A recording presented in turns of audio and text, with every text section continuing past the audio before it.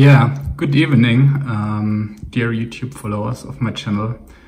I mean, it has been pretty a long time since I've uploaded my last video because I have been busy with a couple of other stuff in my life. But finally, I was working on another project the last couple of months and I thought it would be worth that I could share it with you. Maybe you can remember that I made a video, I think 1 year or so, something like that ago, where I made a video how to use the Bluetooth audio streaming on an ESP32 processor, how to integrate a small DSP that you can make the crossover for the tweeter and for the bass speaker. And finally, I made something like an DSP controlled Bluetooth speaker out of it. But a lot of people came to me and asked me like how they can extend the code or how can they adjust the code to modify it for their own speakers and stuff like that. And finally I got an idea, hey, why is it not worth maybe to merge everything together, let's say on a complete new board with here the ESP32 together with a Class D amplifier, making some external headers here, for example, for an analog audio input also, to connect, for example, an IRDA receiver or also some external push buttons. Yeah, and that is the project which I have, which is the state from now. Let's call it like that. There's even a second board with another audio amplifier. But before I can show you now how that exactly works and stuff like that, maybe I can show you some block diagrams which I have prepared here for you. So I hope you can see it quite well. But the main idea is we have a baseboard, which is shown here in the block diagram, and the baseboard is basically that device here. So you can see we have the ESP32 on it, and you all know that ESP32 supports Bluetooth, but also Wi-Fi. So this means we have here the Bluetooth so that you can stream one-time audio via smartphone or via laptop, for example, into the ESP32. But then we also have a Wi-Fi control. So this means in my last video, all the parameters were fixed exactly to the speaker, but now we have some kind of control channel here with a desktop UI software, which I will show you later there, and with that you can control like all the parameters here on the DSP. Then we have here the audio signal processor, which is basically just a software stack running inside the ESP32. We have some kind of system power management, let's call it like that, to control the power state, to control like the external IOs, for example, with the push buttons, with the control status LEDs, but also for the IRDA remote control. And we have here a 2-channel audio power amplifier. So this I can show you here once again. We have here one time, external screw header. Here you can see, so this is your power input. You just connect your power supply up to 24 volts. You have here the output for 2 speakers. This here is the MA12070P from Infinite Technologies. It's a multi-level Class D amplifier chip. We have here the ESP32, which is handling all the Bluetooth and the Wi-Fi and also like the DSP processing and handling all the IOs and infrared control and stuff like that. Then we have here a small audio ADC chip here. This is the PCM1808 from Texas Instruments, so that you can also connect here an external analog audio source. Here is the terminal for the external switch, or for the external switches, or for the control buttons. And this is the header port for the IRDA remote. And so here you can see reverse polarity protection, some EMC filtering for the input. And here we have some power management. Here's a buck converter, some LDOs. And so that's pretty it actually. And then you can see here, okay, you still see it's a little bit DIY-like. Here's the IRDA receiver. We have some push buttons. We have an LED.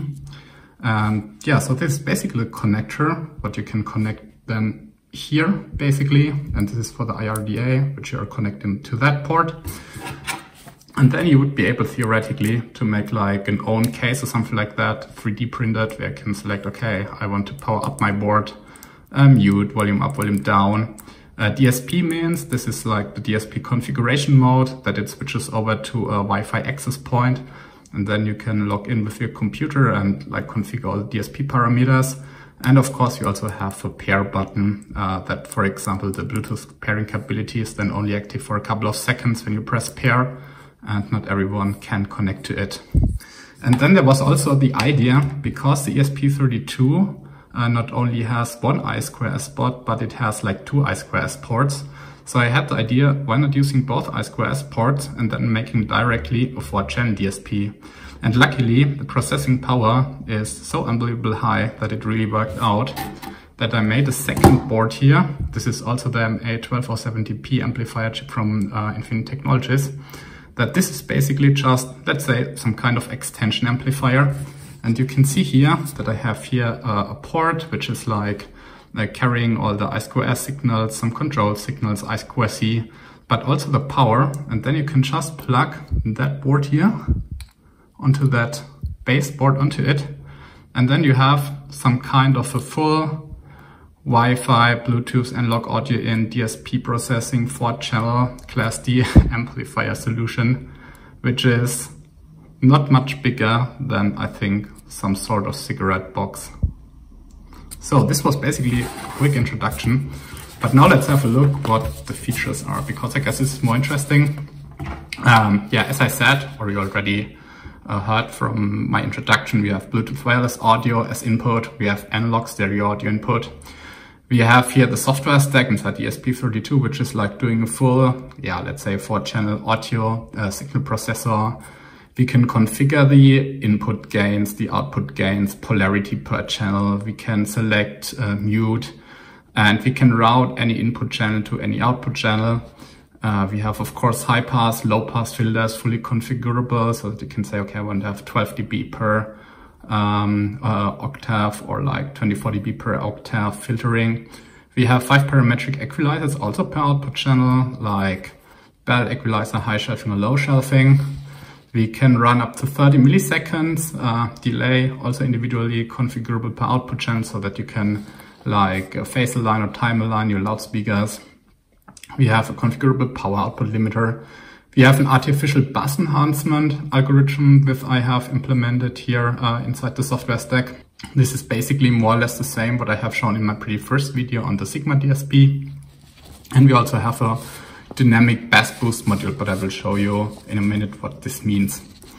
Then we have the IRDA remote control receiver. This is what I have shown you here on the control board here. So the basic idea is there is no fixed remote for that system, but you can use like any remote control you have already at your home from any other stuff, and then you just press some buttons and the device can learn basically the commands from the IR control what you're using. And then you can just save the settings and control, for example, power or the volume control with it.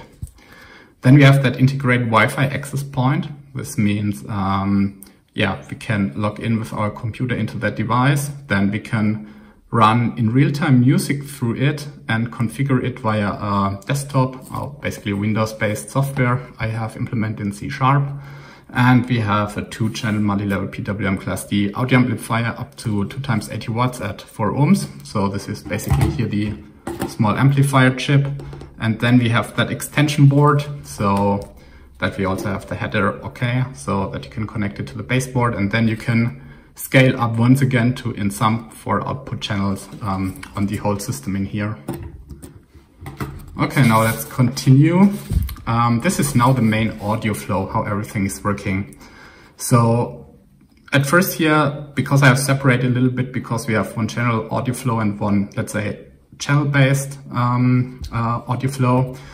But let's have a look maybe at first the main audio flow. So you see here we have one time the Bluetooth audio input, but here also the analog audio input over the ADC converter. Okay, Bluetooth audio is running into some sort of sample rate converter, because we have to modify the incoming audio stream to pass it to the local audio clocking structure. Then we have here the Bluetooth audio volume control. This is basically the 2 knobs on the smartphones you have when you control the volume. But in fact, the smartphone is only sending the information about the volume to the DSP, but the volume has to be calculated inside the DSP processor basically. And then we have here multiplexer, so it decides is Bluetooth connection active or is it not, and whether it is yes, then it will take the Bluetooth audio stream, and if there's no Bluetooth connection, it will just run the analog audio input through it. Then we have the user volume control. This is basically when you're pressing here the knobs, volume up, volume down, for example, or also on the infrared remote control, then it is calculated in this block. Then we have the virtual bass system. This I will also show you in a minute. Once again, a dynamic bass boost.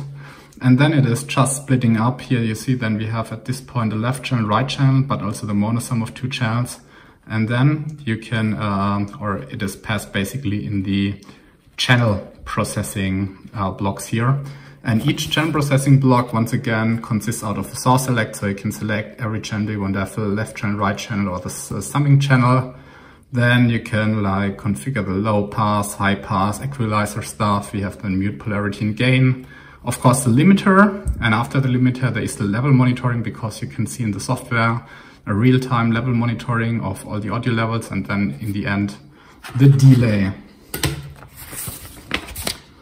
So the next thing is the virtual bass system. I have already explained it more or less in my pretty first video, basically on the Sigma DSP.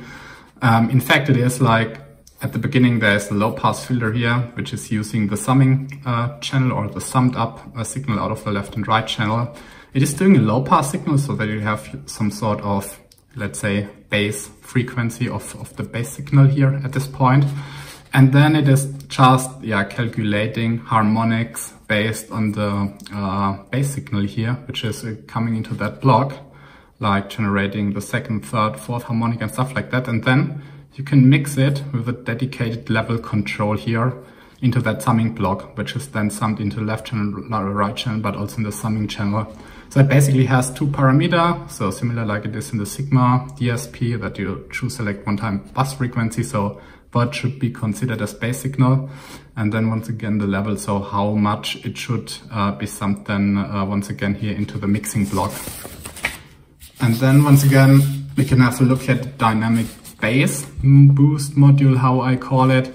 So the main idea behind this dynamic bass boost module is that, just think of it, if you have a small bass driver, that also like very small and power limit bass drivers actually have a lot of bass capability, but only until a certain power point, let's say, because then if the power is like too high, the woofer will swing too much in and out, and also like the voice coil gets hot and probably it's burned afterwards. And the idea is more or less that you're tracking the overall volume level here, and as long as you're under a certain level of audio volume, it is pushing the bass very, very high, let's say. And if you're coming over a certain threshold, the louder the output signal gets, the more it will reduce the bass gain, actually, so that you have a pretty fat bassy sound when you are having a low or mid volume, let's say. And if you're pushing the amplifier then more or less to the limit or to very high output levels, then the gain of the bass is then reduced in the end. And the whole thing is working like that, basically, that at first there's a high pass filter with a configurable bass frequency, because as you know, most of the energy is basically in the bass signal, but the overall volume what the human is considering is basically more or less high frequency stuff. So we are doing a level track layer, or a level tracking basically of the high pass signal, which is coming here into it. Then we are calculating here a gain, more or less, which is like dependent on the threshold and the maximum gain setting. Those are those two parameters which you can configure here. And then it's like calculating all the time a new gain depending on the actual volume and stuff like that. But as music is a quite dynamic signal, it is like, pinging a lot at that point here, the desired gains. And so we have to smooth it a little bit over time so that you don't have such abrupt changes, let's say, in the bass gain. And you can also configure here gain speed. And it calculates in the bass gain in the end. And this is like being fed into a low shelving equalizer here, which is running over all channels. And this is then pushing in the end the bass signal here with that dedicated bass gain, which is calculated here, and a configurable bass frequency you can configure in the software. And then in the end, you might wonder how the whole system runs. So every time you get a new power on reset, or if it is at first time powered on, then you are what I have called the normal mode. So this means Bluetooth audio is active, analog audio input is active, the Wi-Fi and DSP configuration is switched off because you usually use it like one time to configure everything. Our IRDA remote control is active, and also our status LED is on. So status LED is basically here one time here on the left side, that small LED what you can see here, but also here on the board. I mean, probably it's hard to see here through the camera, but the LED is, I think, I'm not sure, it is located here next to the ADC converter. Yeah, and one time you have pressed the DSP config button. DSP config button is basically that one here, the second from the right. Then it switches over into the so-called DSP configuration mode. And in the DSP configuration mode, Bluetooth is switched off because, yeah, unfortunately ESP32 is not capable of handling Bluetooth and Wi-Fi at the same time. So I had to decide either use Bluetooth at one time point or use Wi-Fi at one time point. So Bluetooth is switched off, but it still is using the analog audio input here. But you have now a Wi-Fi access point where you can log in with your computer. And then you can like start the configuration software. You're running a signal basically through the analog audio input into your DSP. And then you can, yeah, change all the parameter settings, for example. And then you can also save it. So all the parameters which are configuring over the software are basically stored inside the flash and are automatically starting up with the next power cycle. Yeah, and as soon as you're making new power cycle, it goes back to the normal mode. And there's also one time a so-called sleep mode. So for example, if you're pressing on the IRDA remote control, the power button, or if you're pressing here, the power button on the board, then it will go into the sleep mode. This means Bluetooth is off, analog audio input is off, amplifier is switched off. So that is really in some sort of power saving mode where it is using very, very low power consumption so that it doesn't run the batteries empty very, very fast. And yeah, so then we also have here, like here in the superscript, the one, which means there is some special button. This is the Bluetooth pairing button. This was here the button quite on the right side. And if you're pressing that, then the device can be detected via the smartphone for a time frame of exactly 30 seconds, where you can use to pair it. And in this mode, it will then blink quite fast, the status LED. And if you're paired one time, then it is not detectable anymore. So the basic idea is just that not anyone can just randomly couple then with the device here. Yeah, and that was pretty much the first overview. And I would consider that we switch over now to the practical demonstration. But I will do this, yeah, in a new video. But probably once again, if you want to see it more again in detail. So here I have already some here in the sales screen, the description here of all the signals. And yeah, that's pretty much it so far.